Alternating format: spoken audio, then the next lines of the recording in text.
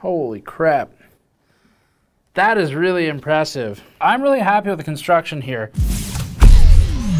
This video card has 5 fans. It's got 3 on the front and 2 up top, and it's called the Mega Gamer. No word yet of a roadmap for the future Giga Gamer or Terra Gamer, and we weren't able to find any evidence of a prior Killa Gamer, but it's definitely a missed marketing opportunity. This card is made by Maxsun, possibly one of the most forgotten motherboard manufacturers, and mostly for good reason, and they're making a whole series of Mega Gamer cards. We bought the RTX 4080 since it was the highest end GPU they're selling in a 5-fan assembly. The reason we bought the 4080 one's pretty simple because we needed to generate as much heat as was possible with this design to properly test it and see if the fans, when all the testing is controlled fully, actually make a difference. Despite being obvious meme material with the name and, let's be honest, the 2 fans on the top and the thumbnail potential here, it is in fact fairly solidly built, where not only does it have some heft, but it's not pointless heft. It's not like they stuffed it with lead weights to make it feel higher quality. There are some areas where the quality is genuinely pretty high. Before that, this video is brought to you by Thermaltake and their new Series 500TG ARGB mid-tower case. The Thermaltake series case is perforated all on the front panel and the power supply shroud, including perforations on the cable side of the case for further ventilation to the PSU and hard drive chamber of the case. A separate access door for hard drives makes the case easy to work with for 3.5-inch storage, or the door can be swapped out for a separate LCD panel kit that displays system information. Other features include a GPU support kit, vertical mounting, and a hinged glass panel. Learn more at the link in the description below. This thing we paid $1,400 for. That included the shipping from China. The baseline MSRP for a 4080 is $1,200, and there are some cards out there for $1,200. So this is $200 price we paid over other 4080s on the market, which means it needs to be phenomenal in order to be worth that, or at least really unique. Like the Yeston Sakura card, for example. Maybe you could justify the extra expense just on the looks alone.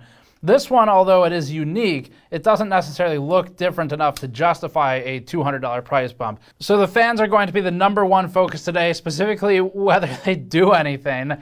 And for that testing, we need a lot of controls in place, because if you just unplug them, or if you disassemble and then unplug them, you're introducing all kinds of variables. For example, the variable fan RPM, the fan percent speed might change from disconnecting those top fans. And additionally, if you disassemble first and reassemble, it creates a whole new set of problems with pressure being potentially not the same, and with thermal paste spread. But we have all of that under control. We'll talk about it in a little bit. So here's the card closer up. The 2 fans that we've been talking about, it's those 2 right there. So we've got that sticker there. We can use either a simple laser tack like this one, or we have a much more advanced tack as well. And either solution will give us the fan RPM when pointed at the sticker. Basically, the air from the front, before it hits the fin stack at this very top edge, is able to hit this fan. If this fan is overpowering it, which is typically unlikely, let's be real, it's pushing against something much more powerful on the front, then it's going to pull the air up immediately. They would be able to get maybe a little bit more efficiency with a dam in there to block the airflow and force it straight through, especially because this particular side is flow through anyway. So that's why the fan, that's why the fan on this side doesn't really do anything, because the air is just going straight through. It'll pull a little bit of heat off, maybe, but you'd really have to custom tune the VBIOS to be useful here. The flow-through area has this plate somewhat blocking some of that flow-through. The impact here may not be that large. There's bigger fish to fry for the Mega Gamer card here than this particular issue, but obviously that's suboptimal. It's just whether or not that matters is kind of a different story. The air can also escape through the bottom, so the fins are top to bottom, which means that all the air is going to come out top to bottom as well, and that also allows the top fans to have their best chance of doing anything whatsoever. It's got some venting on it. This venting doesn't do anything really. Maybe some passive movement of air outside of the card when the fans aren't really spinning, but there's no pinholes through the fin stack here, so it's just a solid metal wall inside of there, so it doesn't really do much. This card, oddly, is lacking dual V BIOS. So the PCB is underneath this lip, this aluminum shroud lip. But even so, looking into the card, there is no VBIOS switch inside of there along the top edge of the PCB, there's just no dual VBIOS. For a card this expensive, we would kind of expect that, especially with this many fans, and there's no dual VBIOS switch on the back of the card either, although it looks like they were maybe considering it, because that is just about exactly the size of a physical toggle button dual VBIOS that you would see on other cards. And then finally for the walk around, the back plate is actually functional. So this is awesome. In testing, we noticed this is actually conducting a lot of heat. It gets hot to the touch, which is good. That's what it should do. And it's much better than a lot of companies that don't attach the back plate to anything. And so it just sits there insulating the card. So really cool to see that from Maxsun. That's an effective design. It helps with cooling. So that covers the walk around for now. And at this point, what we really need to do is just look at how it performs. So let's go to the thermal charts. Our first thermal test is really simple, so we'll keep it short. This is just an overtime chart of the thermals under a complete out-of-the-box configuration. No modification of the fans whatsoever, at least not yet. For baseline, it runs around 63 to 67 degrees Celsius on the GPU core, about 74 to 78 on the hotspot, and about 74 degrees Celsius for the memory. That doesn't actually tell us anything though without more controls in place. So let's prep the card for some A/B testing with the top fans deactivated. To keep the data as comparable as possible, now we need to disconnect these top fans, which I can do externally without influencing the assembly of the card. So we don't have to take it apart, mess with the pressure, the thermal paste. We can just pop these two cables apart, which they're not the easiest to get to, but when we do, it deactivates these fans without influencing anything else. Here's the chart with everything at steady state equilibrium with controlled fan speeds completely. This is a pure A/B comparison that didn't involve any disassembly of the card itself. So we were fortunate in being able to externally access those fan cables to 100% isolate the test from any other variables. The result shows functionally no difference. It's kind of a sad result, but at least it's not worse. The run-to-run variance on this particular test is approximately 0.75 degrees Celsius in our controlled environment, which means that the results are within error of each other. Technically, deactivating the top fans resulted in lower temperatures, but because that's within variation, and realistically we're talking less than 1 degree for some of these, the actual outcome is that they're the same. The fans don't do anything except generate additional noise, at least in our testing. Comparatively then, the Founders Edition card has been added to these charts to give some baseline. For this one, in a completely like-for-like scenario, it held 61 degrees for average GPU temperature, which is outside of any error whatsoever as compared to the Mega Gamer. So it's 3 to 4 degrees cooler than the more expensive Mega Gamer card.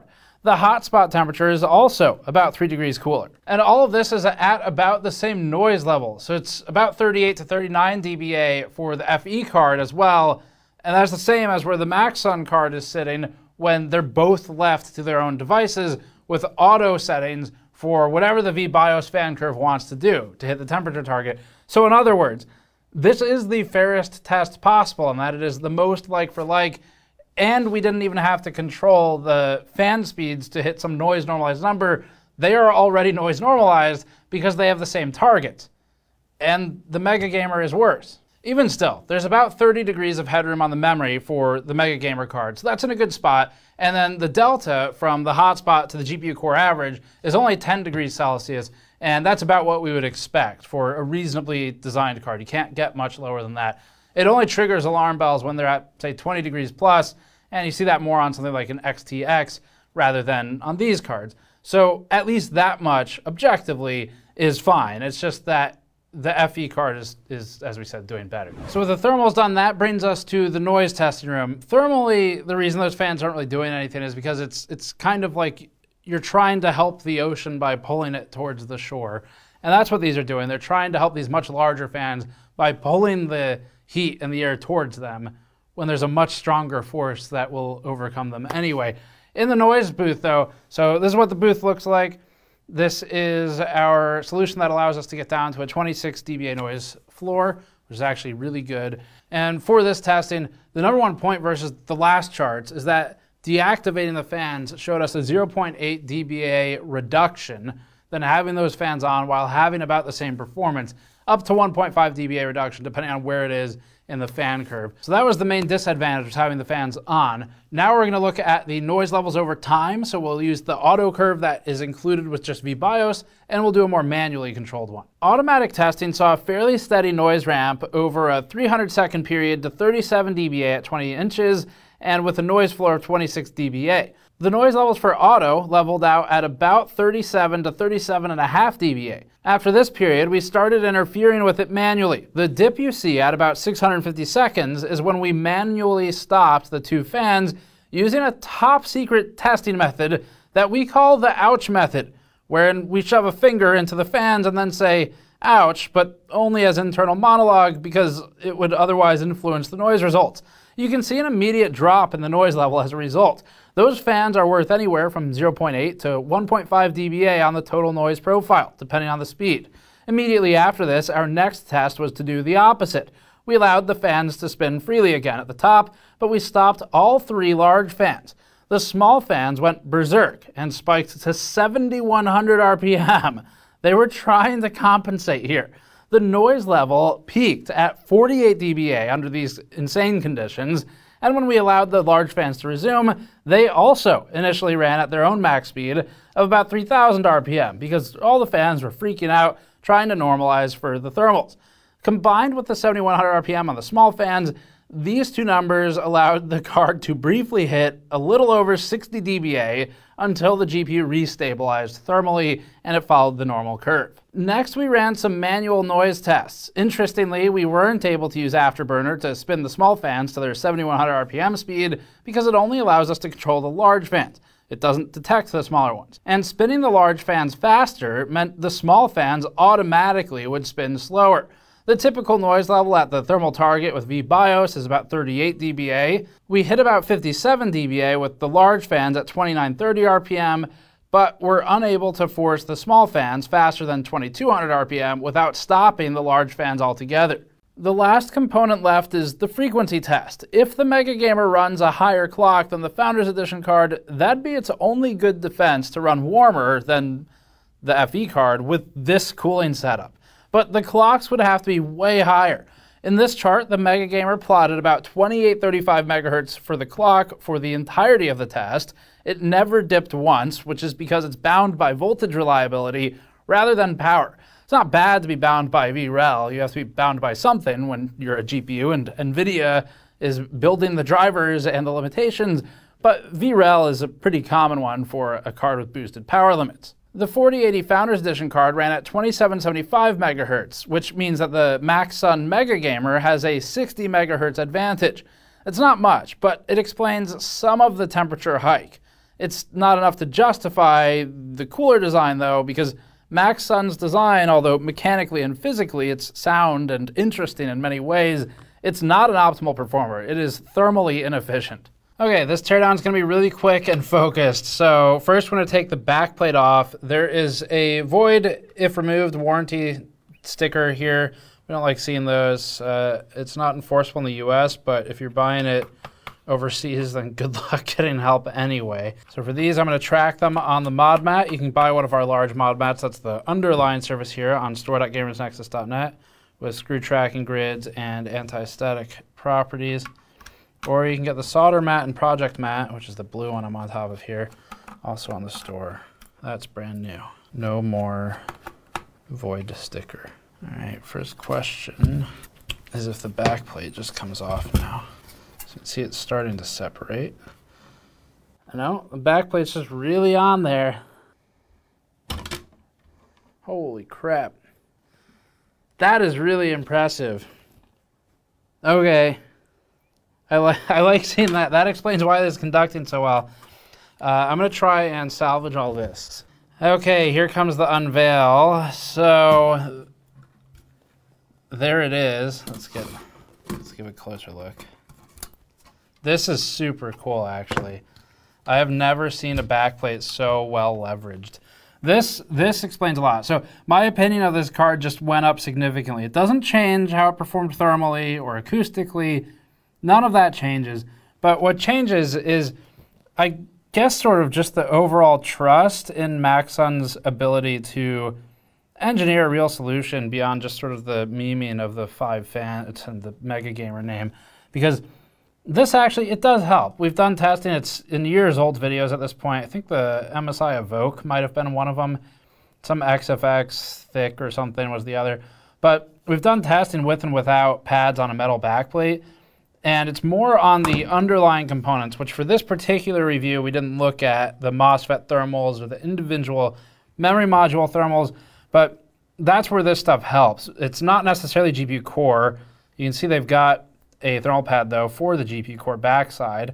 But typically, you see the change elsewhere, and it's anywhere to the tune of 2 to 5 degrees kind of on average. The most we ever saw from a backplate was actually 10 degrees on the memory components, and in that case, it was because without the pads, we added them ourselves. Without the pads, it was insulating all the heat, just trapping it back here and heating up all the components in a big way. But that was a different card. So you can see they used more of the clay type thermal pad here, and they covered basically everything. Quick perspective, this is the back of some of the VRMs, so that's gonna be the back of the inductors, the MOSFETs. The MOSFETs are the ones that matter here.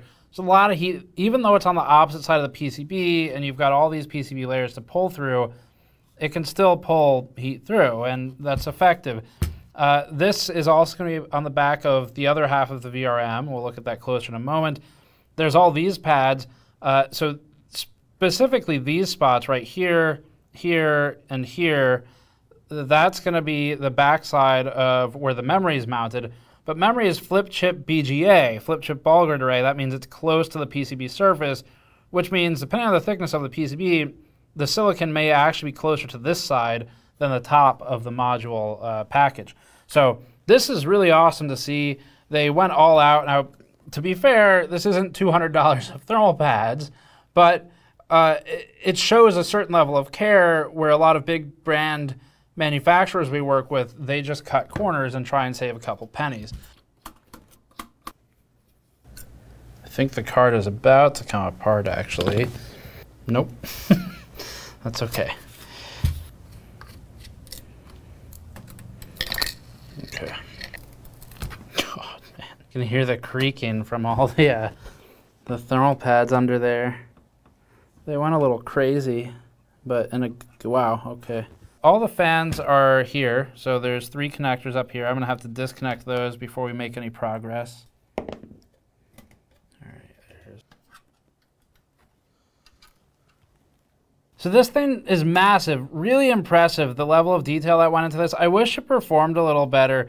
I think where they're going wrong is just the efficiency of it all, where there's some extra noise that's being generated primarily by these fans and by their presence. Without those fans there, they might be able to help contain it a little more, direct the air in a more sensible way, and get rid of the whine of those small fans.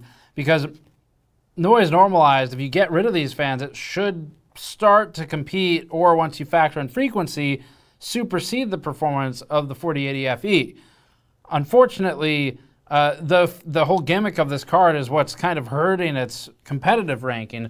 Regardless, though, the engineering here is really good. Let's take a look. So this plate is actually probably responsible for some of their efficiency losses as well. This plate is connecting to the memory. So you can see this is where the memory modules were contacting.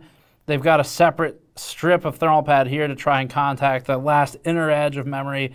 So didn't work out quite maybe the way they wanted with the keep out zones, but they still covered it, which is better than we've seen elsewhere.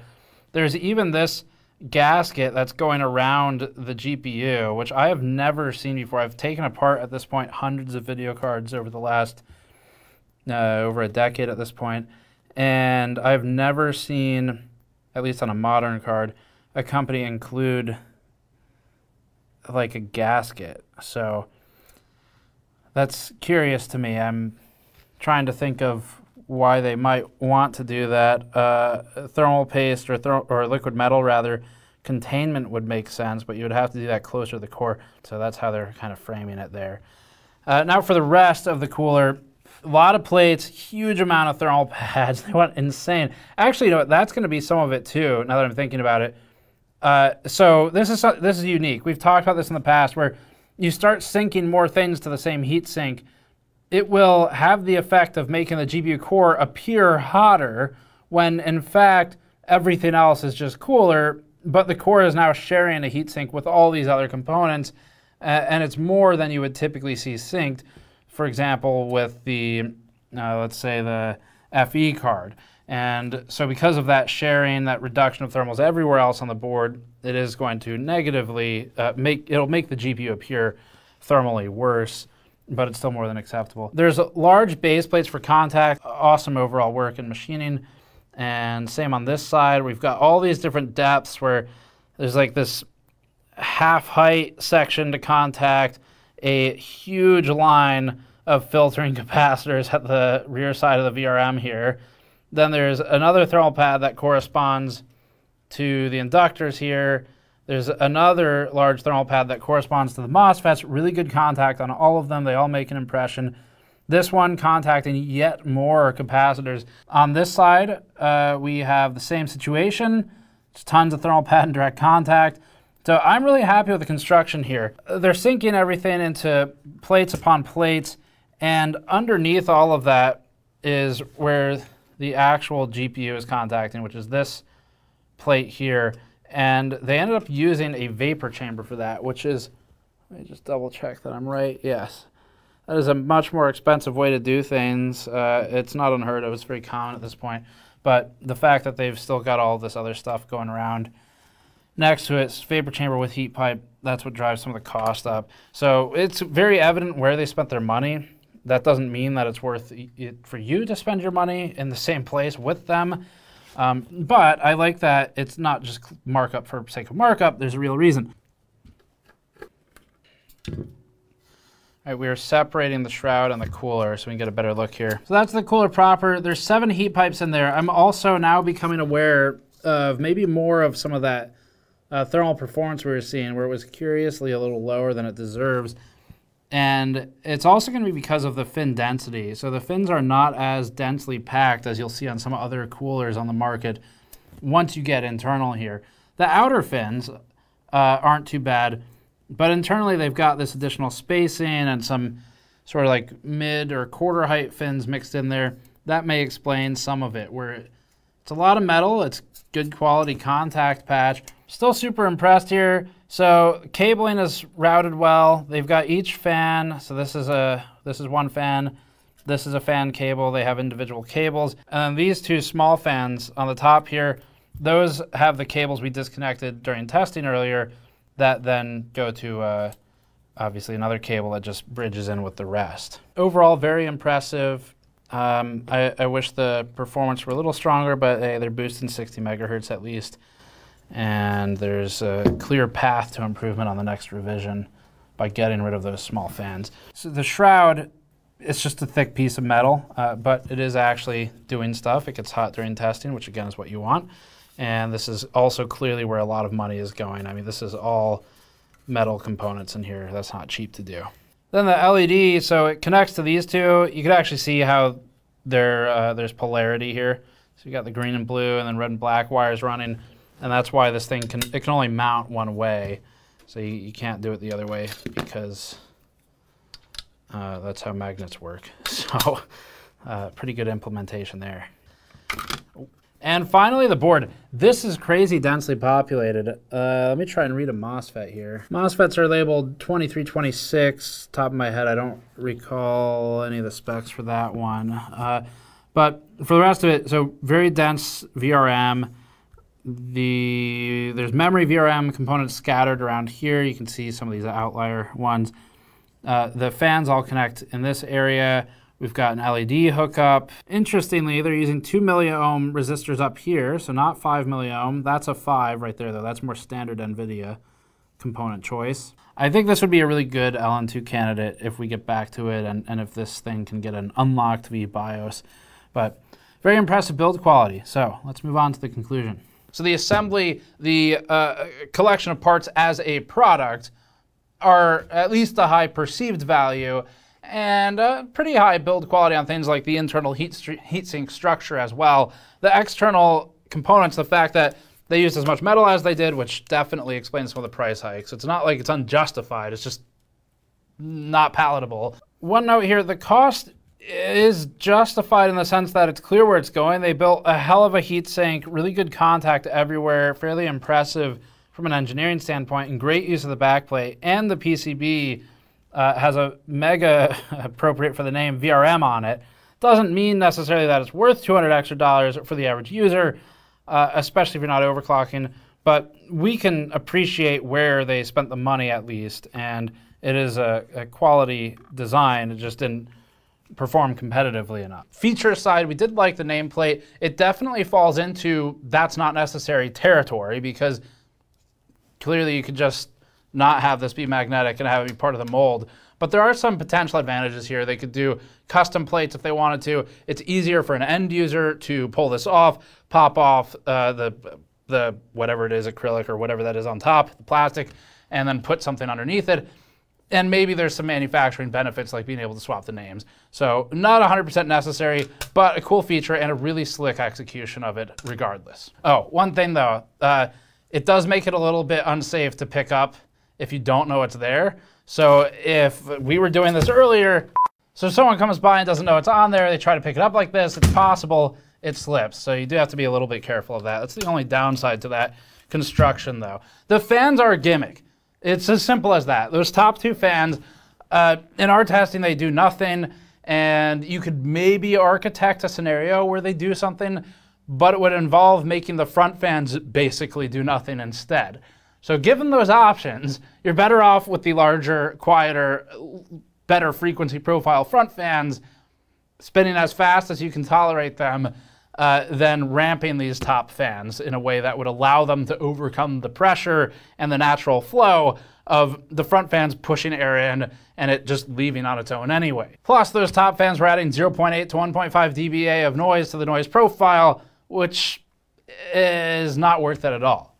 And it's a worse noise profile as a result. A little bit higher frequency at that 2,000 to 2,700 RPM mark, much higher frequency if it gets above that, although the auto V-bias doesn't seem to ramp that way. The most positive aspect of this review is that it shows that Maxsun is capable of building a quality video card cooler. Did it again.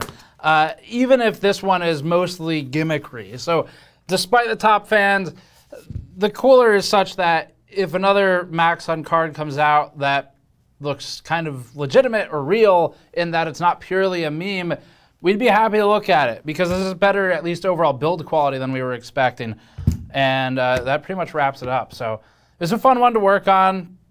Not worth buying, just as simply as possible, but interesting nonetheless. And thank you for watching. As always, subscribe for more. Go to store.gamersnexus.net to grab one of our mod mats or solder mats or one of our shirts, or you can go to patreon.com/gamersnexus to support us directly with small amounts of money and get some bonus content behind the scenes. We'll see you all next time.